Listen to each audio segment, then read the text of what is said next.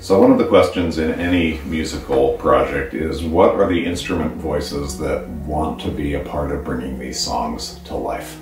I've always had one foot in a real love of natural, organic, acoustic instruments, especially some from the Americana tradition. And so even though this is an album which is rooted in Indian devotional chanting, and the drums and some of the instrumentation are very classic to Indian devotional chant, I also had an instinct that I wanted to bring some of my cultural roots in there too. So one of the instruments that we brought in was the pedal steel guitar. Love the pedal steel. I've always had a soft spot for that just incredibly expressive, emotional sound of the pedal steel.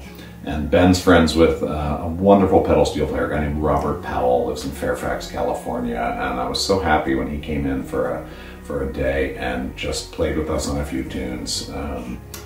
He's wonderful character, beautiful guy, really lovely player, and I think he really sprinkled some magic pixie dust on this album in a really sweet way. I hope you think so too.